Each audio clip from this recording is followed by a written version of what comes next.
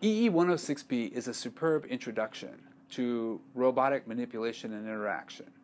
It uses a classic textbook, which is the mathematical introduction to robot manipulation as its core, and it offers students a real direct introduction to the key techniques that are required for robots to be able to make contact with, to grasp and manipulate physical objects.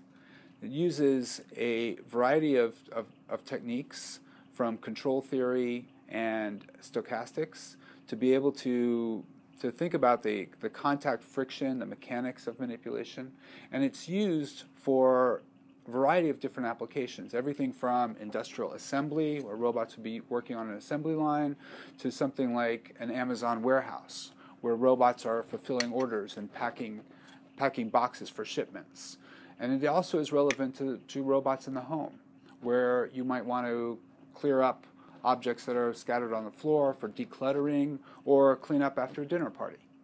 It provides the mathematical foundations for advanced robotics. So the course is structured with lectures 3 times a week, and then there are homeworks and labs outside of the lectures.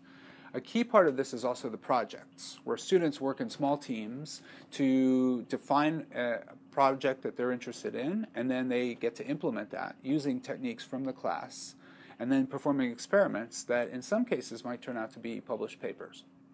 My name is Ken Goldberg. I'm a professor in the College of Engineering, and this semester I'm co-teaching the course with Ruzena Bajcsy and Dean Shankar Sastry.